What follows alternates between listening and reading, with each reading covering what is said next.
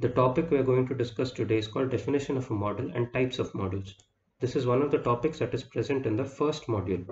So before we understand what is the definition of a model, let's see what is a system. A system is defined as a group of objects that are joined together in some regular interactions towards accomplishment of some purpose. So what this means is a system is a group of objects or variables which usually interact with each other, and this interaction accomplishes some purpose for the entire system. Right. So in order to understand the various objects and variables that are present inside a system, we need a representation for the system. So a model is defined as a representation of a system for the purpose of studying the system. Right. So a system can consist of various parameters and variables which are required for its working. Representing these variables and parameters in various ways is called as a model of the system.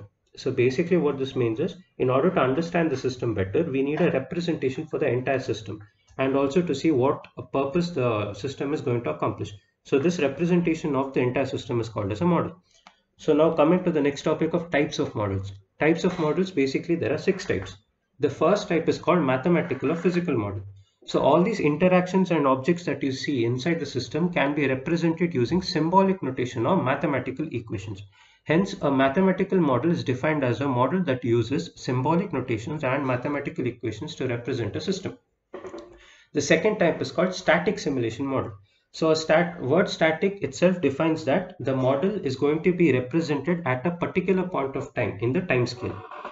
So then the next third type is called dynamic simulation model. A dynamic simulation model represents the system as they change over time. So as in the time scale, as we move forward or backward, there are points in the time scale where the objects and the interaction changes. So the dynamic simulation model represents these kind of changes. The fourth kind of model is called deterministic simulation model.